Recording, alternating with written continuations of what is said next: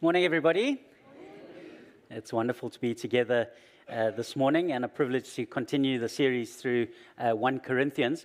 Just a note on our passage today, verse 9 to 11, you'll see there that there's a number of controversial to the world statements, and I'm going to gloss over those today. No, I'm only kidding. I'm not going to gloss over them. They do sit between these two sections and have relevance to today and next week. And so I'm going to leave the difficult part for Glenn to preach on next week. So please do take note of that. Let's pray. Heavenly Father, we thank you for your word. And we thank you, Lord, that even though sometimes your word is very difficult to hear, it is nonetheless your word that transforms us and changes us and brings glory to you. And so we pray, Lord, that this morning, that your word would bring glory to you as you transform and change us. In Jesus' name, amen. Well, can you imagine the perfect church? Can you imagine the perfect church? A church where everyone is united in Christ and sharing a common vision for God's work, all going in the same direction, united. A place where everyone loves each other. There's never any conflict and there's never any disagreements. No one is ever offended, hurt, or sinned against.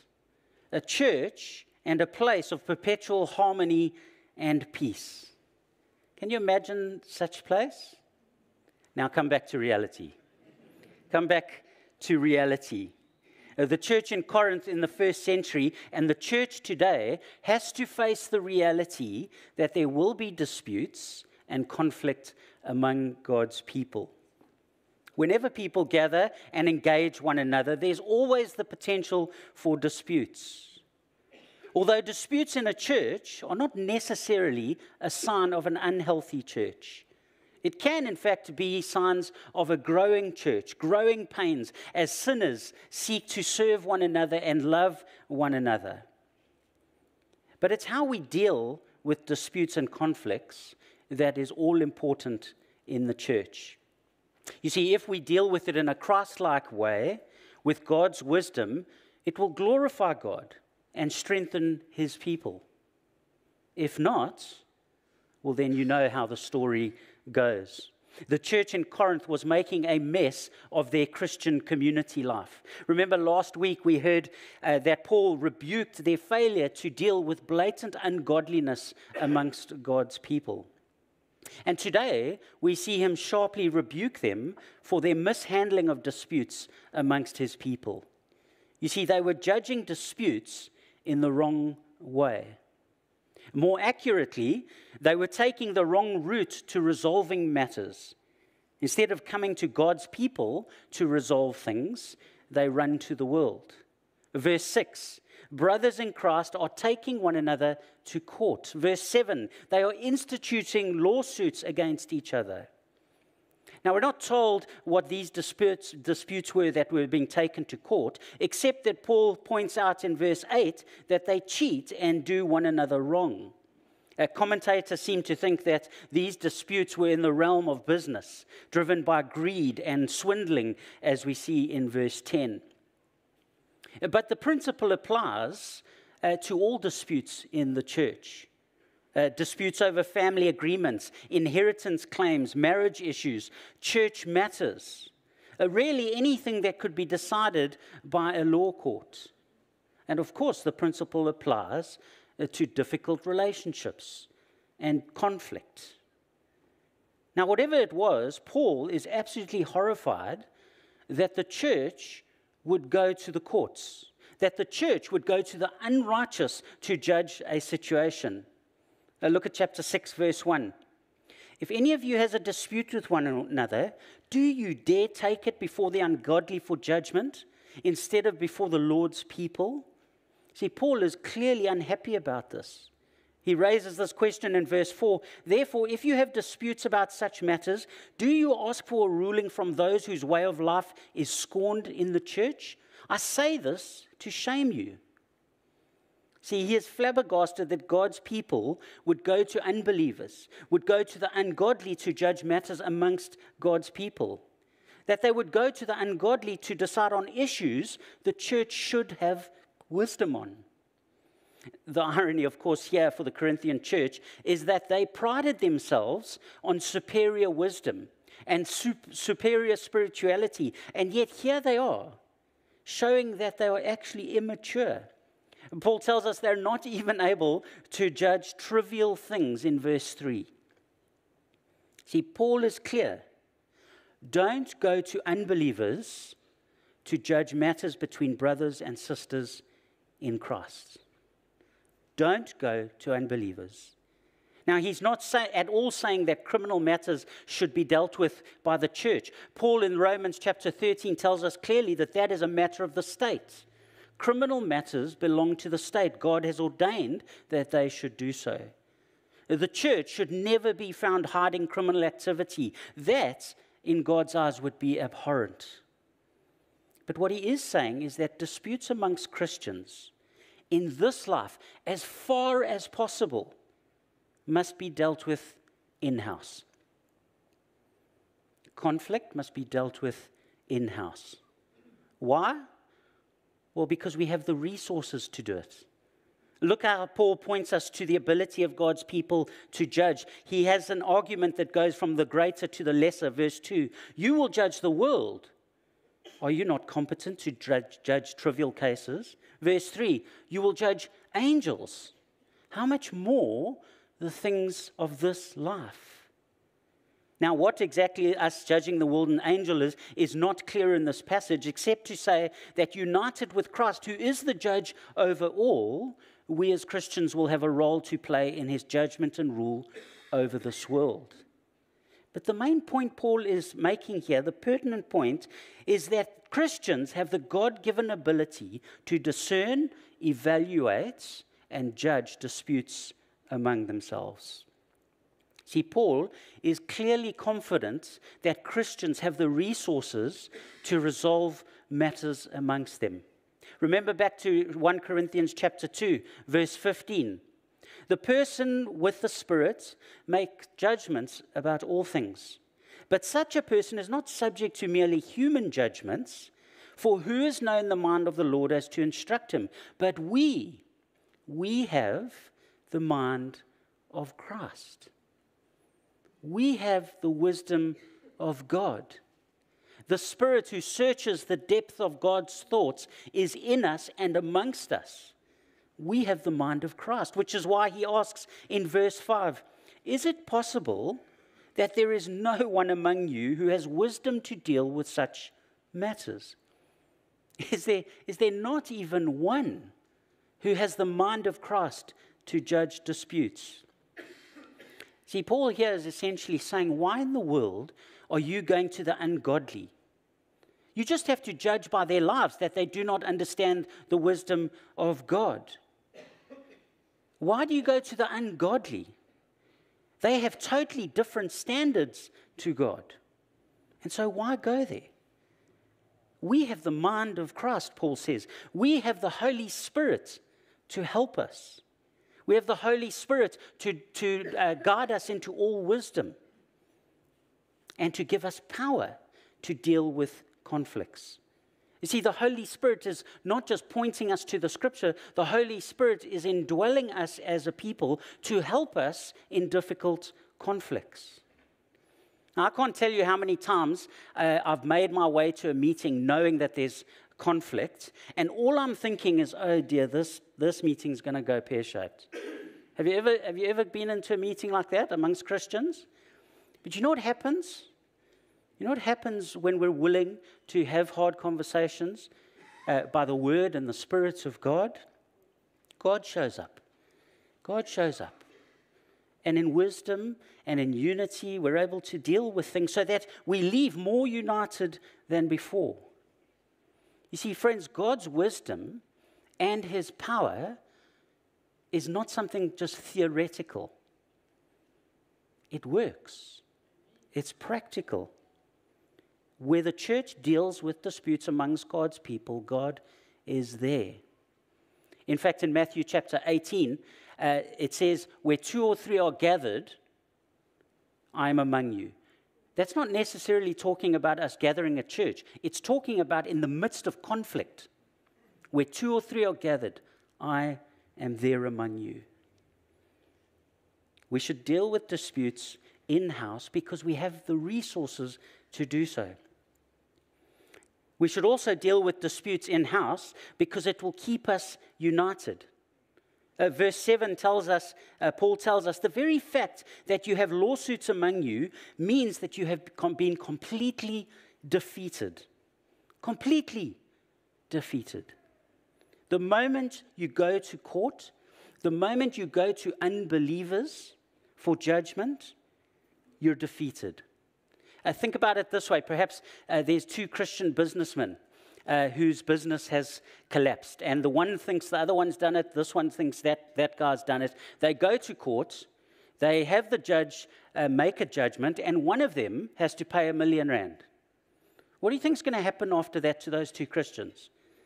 Do you think they're going to walk out the court and the guy's going to say, thank you so much for suing me. I can't wait to put that money in your account. Is that going to happen? No. Do you think they're going to be at church together on Sunday? No. You're completely defeated. Completely defeated. See, we should deal with disputes in-house because we have the resources and because it's a matter of unity. It's a matter of unity, the unity of God's people. And the importance of reconciliation is bigger than our trivial disputes. It's bigger. And we should deal with disputes in-house because if we don't, we will destroy our witness to the world. As you read, you can almost hear the Apostle Paul being concerned about this issue. That when we go to the world, we immediately become hypocrites. I thought you people loved one another, and you can't sort out this dispute. To be fair, the world's always looking for a reason to condemn us. But we mustn't give them easy pickings. We must rather rely on the Holy Spirit and the Word of God to resolve things amongst one another. You see, it is possible to deal with disputes in-house because God has given us His Word, He's given us His Spirit, and He's promised to be present with us when we have to go through difficult times together, even when things become complicated. See, there is a right way to do things. In fact, there's a way to extinguish disputes by doing it the right way. And the key to dealing with disputes is firstly understanding that we are family. You see, Paul emphasizes in chapter 6 a number of times, brothers and sisters, brothers taking brothers. Verse 1, you are the saints, God's people, God's family. Early on in 1 Corinthians, he calls us God's temple where God dwells. And by the way, he warns that anyone who destroys God's temple will be judged. We are the family of God. See, the people we have conflict with here are not outsiders or enemies.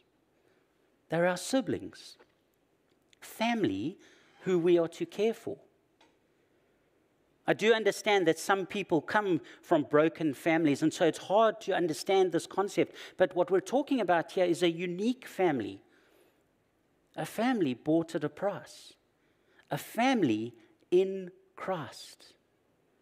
And in Christ is an important way for us to express this because it reminds us that Jesus is the reason that we are family. Remember the death price he paid for our forgiveness. Remember his resurrection that brings us into the family of God. A family that will never split. A family led by God that will one day live together forever. One of the staff in our discussion this week basically said, you know, if we don't deal with our issues here, I can imagine God, in his sense of humor, is going to put the person you don't like in a mansion right next to you in heaven. It's going to be your neighbor. So in heaven, all your neighbors are going to be those that you fail to resolve things with. And you've got eternity to deal with it. You see, when we understand that God loves us this much, that he has bought a family for himself and that we belong one to another, then surely we won't turn on each other and devour each other. How can we do so knowing that we will live with each other for eternity? Imagine if we truly grasp that we are family. It's not an organization. Surely then we would stick it out a bit longer, even when things get rough, even when we don't feel loved by the family or appreciated by the family. And sadly, this is not how it always goes in the church, is it? Perhaps it's because we undervalue ourselves as members of God's family. Perhaps it's because we fail to see the people around us as God's family. See, Christian families seek wisdom from God to get through the tough times. And that's what Paul is pointing to us here. We're to be a family seeking God's wisdom for reconciliation and unity. So why is it that when things get tough in relationships, in conflicts in church, why is it that we fail to deal with things the right way? Why is it? Is it because no one amongst us is wise? Is it perhaps because we don't actually trust the wisdom of God? Or is it because we know that if we go to the people of God, we're not going to get the answer we want? That we're actually going to be corrected. And therefore, I'm going to the worldly guys because they're definitely going to have my back. Now, interestingly, in our challenge as churches today, it's not so much that we go to the courtroom. It's more that we avoid conflict entirely. When we are hurt, we run away to another church. When we offend others, we push them away. Or perhaps, even if we do stay, is it that we run to others in the church? Not to seek reconciliation, but to get them on our side. To get them to say what we need them to say in order that we can be right. Friends, perhaps we avoid God's way because what we know is that what we may need to do is too difficult and costly. Maybe we avoid God's way because we don't want to be humbled under God's word. See, sometimes love means bearing a cost in order to extinguish a dispute. This is what I think Paul means in verse 7. He says to them, why not be wronged? Why not be cheated? Of course, you could read this as Paul merely using hyperbole to make the point that you must never go to lawsuits. It must never be an option. But actually, I think, and the commentators agree, that Paul is picking up on a gospel principle here. He's picking up the gospel of Christ. You see, forgiveness, reconciliation, and unity is so vitally important that we should be willing to bear the cost. Unfortunately, we are so influenced by this world that this idea is foreign and even offensive to us, that we should bear a cost when somebody else has done something to us. The modern world doesn't think like this. And often we don't think like this either. We demand justice the right way. Even in petty and trivial things, we demand our rights over the rights of others. We demand our rights at the expense of others. You see, it's almost as if the church in Corinth and the church today has forgotten what 1 Peter 4 verse 8 says. Above all, love each other deeply. Why? Because love covers over a multitude of sins. How are sins covered by love? Not by demanding a cost from somebody else, but by bearing the cost for yourself. Remember Jesus' words? Perhaps we've forgotten these. Love your enemies. If he says love your enemies, how much more so your family? Remember what Paul said in chapter 4. When we are cursed, we bless. When we are persecuted, we endure. When we are slandered, we answer kindly. See, the gospel points us away from our rights and willing at all costs to a better way. The gospel points us to a better way of Christ crucified, the way of love. See, that's the principle here. Think about this as God's way for a moment. Think about what God himself did. God, who was rejected and offended by his very creation, could have justly demanded payment right there and then. For humanity to pay the cost of our sin and rebellion and rejection of him, to pay the price for their crime against him. And yet, what did he do? What did Jesus do? Well, innocent, he faced scorn, mocking, abuse, physical and spiritual. He bore the cost for my sin and yours. He suffered death so that the very people who wronged him would be reconciled. See, the love of God bears the cost so that we can be forgiven and reconciled to himself. We deserve death. We deserve to pay the price. God paid it. Jesus, in his humility, humbled himself even unto death to bear the cost for us. If we follow Christ crucified, then we follow his example. David Jackman poses this question. Did that victory at the cross for us come about by the Lord Jesus standing on his rights, safeguarding his interests and insisting upon having his own way? Absolutely not. What does the cross teach but that sacrifice is the road to reconciliation and forgiveness? This is God's way. And are we willing as God's people to take his way in disputes? It's worth pointing out that when we truly grasp the depth of the cost Jesus bore for us, then we will understand how little in comparison we are to bear in our pursuit of reconciliation with others. When we understand the depth of what Jesus did for us on the cross, then friends, the disputes that we have in this life will seem trivial. Don't mishear me. I'm not saying they're trivial. And I'm not saying this is easy at all. This is costly. But when we understand the depth of forgiveness that we have been given, then we understand what it takes in the messiness of life.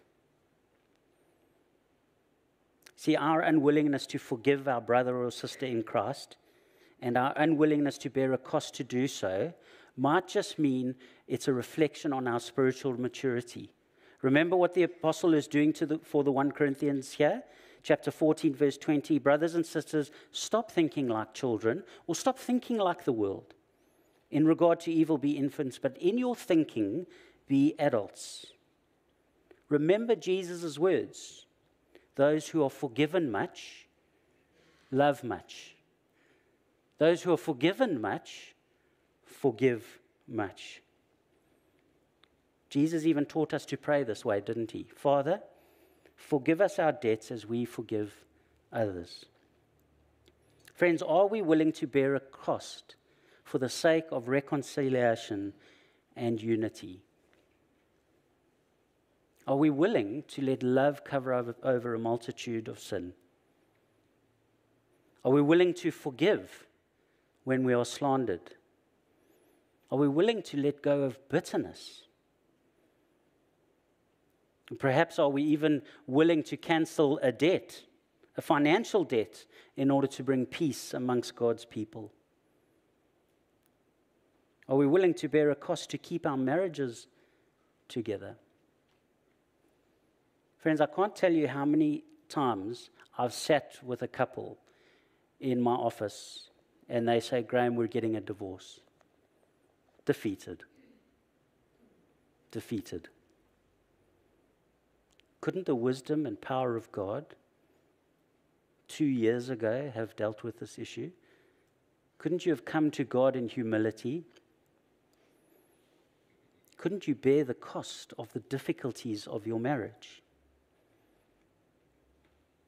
See, friends, if we are willing to deal with our conflicts, it's messy. If we're willing to deal with them, on both sides, if people are willing to humble themselves and repent of their sin and their offense, if we're willing to take the burden and the cost of the messiness of those relationships, then we can be united. You see, extinguishing disputes takes humility from us. It takes the wisdom and power of God. It's hard work and it costs, but it's worth it. It's worth it. Our final point this morning comes from verse 9 to 11, and it puts disputes in perspective. He wants to put disputes in perspective, firstly by giving us a warning, and then a wonderful reminder and encouragement. Look at the warning from verse 7. Why not rather be wronged? Why not rather be cheated? Instead, you yourselves cheat and do wrong, and you do this to your brothers and sisters. Well, do you not know that wrongdoers will not inherit the kingdom of God? Do not be deceived. Neither the sexually immoral, nor idolaters, nor adulterers, nor men who have sex with men, nor thieves, nor the greedy, drunkards, slanderers, or swindlers will inherit the kingdom of God. Do not be deceived. You who do such things will not receive the kingdom of heaven. See, if we are unwilling to reconcile and unwilling to forgive, if we are unwilling to acknowledge and repent of our sin, then we are in danger. Why?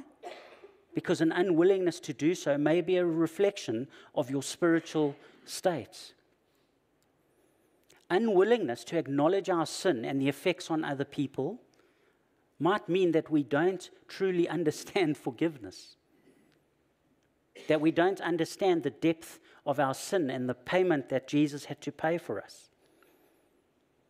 Perhaps our unwillingness to sacrifice and bear a cross, to actually forgive people and not hold on to things, maybe that is revealing a heart of pride, where you want justice my way, and only when I get that, then I will forgive you. That's not the way of Christ crucified. See, this warning is not just encouraging us to resolve our disputes. It's also a warning that if we continue in our sin, we can have no assurance of salvation.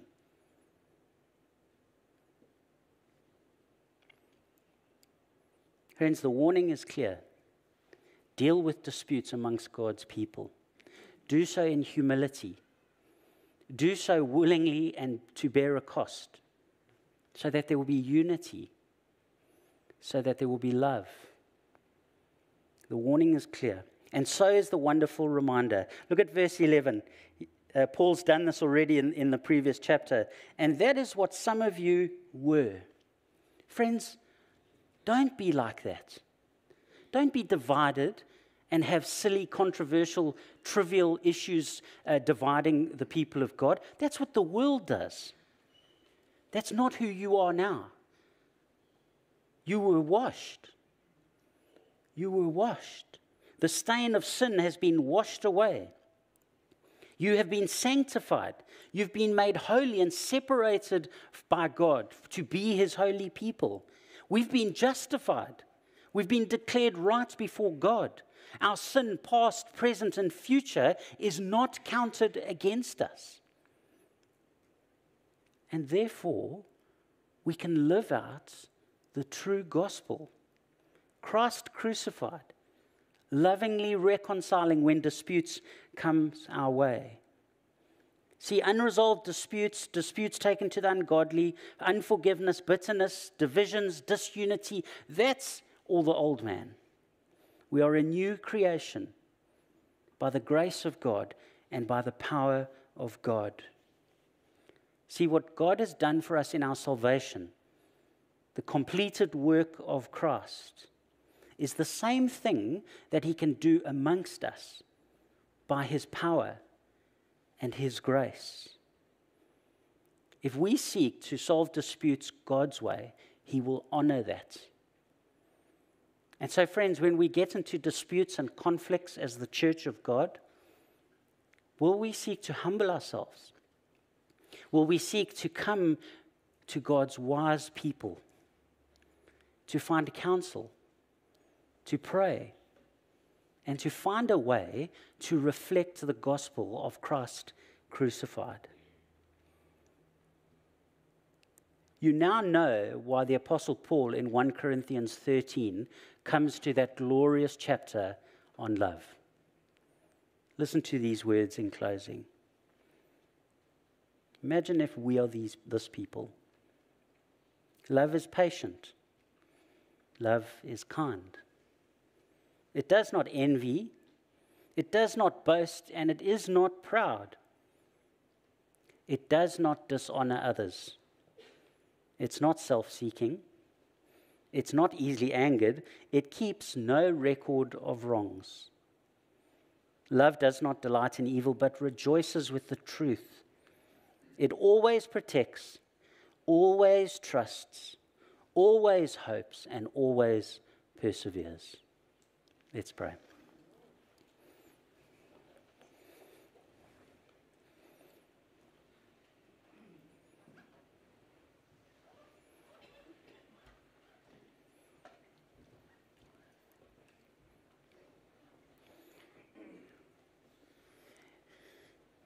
Heavenly Father, I pray that this word spoken to my own heart and spoken to the hearts of this congregation, your people, our family, will do the work that you have set it out to do. And so we pray, Lord, that by your power, by your word, by your Spirit, that you would help us. That, Lord, if we are convicted by this word, that we will not run away, but that we would run to our brothers and sisters, that we would seek to reconcile, seek to be united, not in our power or based on our judgments, but on the wisdom of God and the power of God. Oh Lord, help us. We need you. In Jesus' name. Amen.